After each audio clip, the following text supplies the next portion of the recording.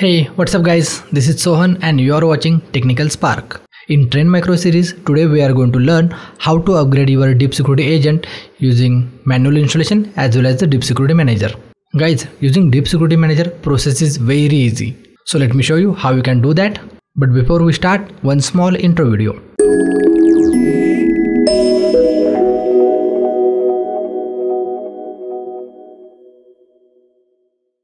Welcome back guys.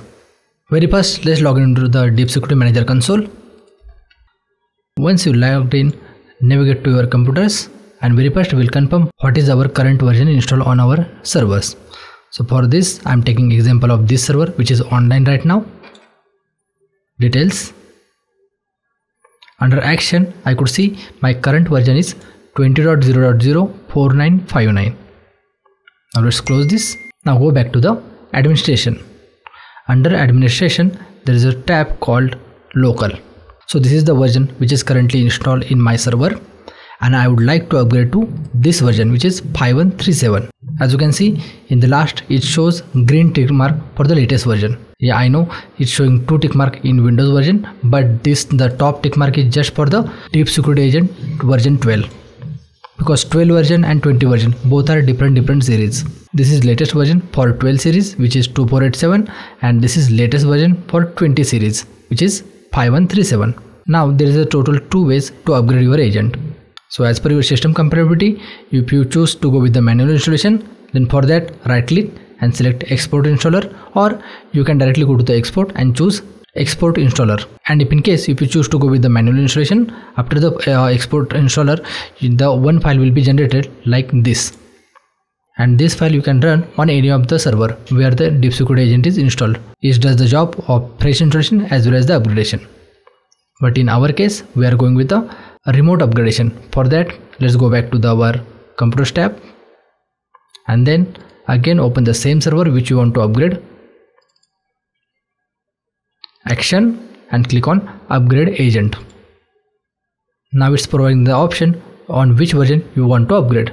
So I'm choosing the latest one, 20.0.0.5137, and click on next.